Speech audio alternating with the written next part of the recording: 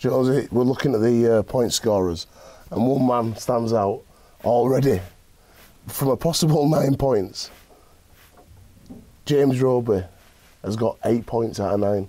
8 points out of 9 already. Is the writing on the wall? Are we putting our mortgage on him to win Man of Steel?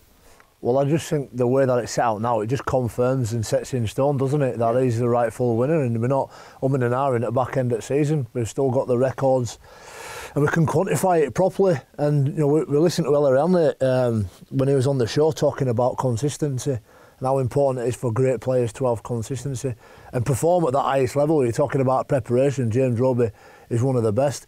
He's had a wonderful career, hasn't he, Jason? And when he finishes, he'll look back with a lot of pride. Yeah, and you know, it's because he's done everything to put himself in that position. You know, his performances don't just happen. Yeah. It's not by chance. It's not just by going through the motions and doing what everybody else is doing.